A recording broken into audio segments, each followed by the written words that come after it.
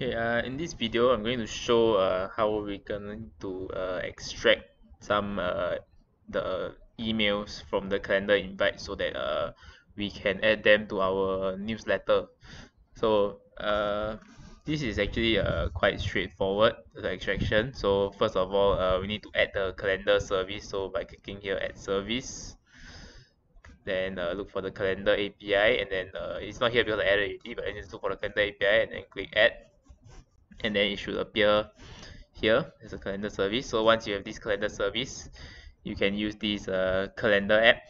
So this calendar app, then I can use the dot get calendar by ID. I put in the calendar ID, and then I get the events from the start date to the end date that I want.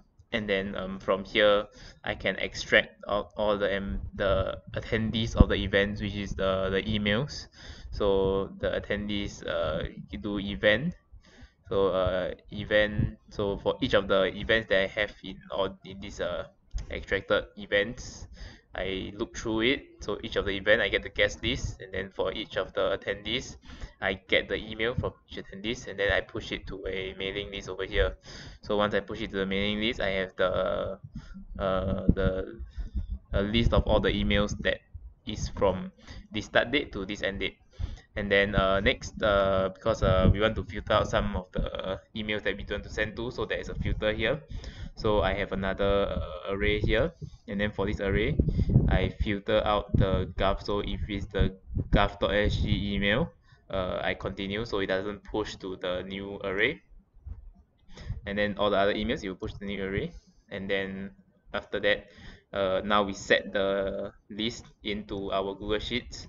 So for that, I'll show you how we do that later. But then once we set in the Google Sheets, the last thing we need to do is to remove any duplicates. So for this one, Google Apps Script allows us to have an easy way to do it. So we just use data dot remove duplicates. So in the range, remove duplicates, and then this will remove any duplicates from the sheet.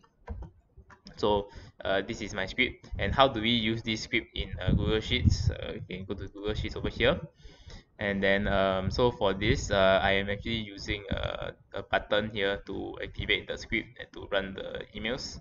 And so how we use the script is we go to extensions, and then we click on app script, and then this would open up a app script page that is connected to this sheet. So as you can see here, it will open up the same script that I have, the same page as this one.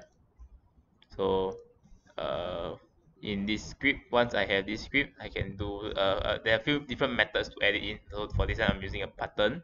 So if I click insert, I can either use an image or drawing. So for this one, I'm using drawing. So I just have a text box here with the extract word here. So after I have this created this image, I can click and oops. Okay, so I can right click it and then click on assign script. So click on assign script, then I have to put the name of the function in the assign script here. So extract emails, so my function name is extract email, so I put the exact name here. So I click OK, and then now this button is ready to be used. So when you just left click it, as you can see, it will generate all the emails out.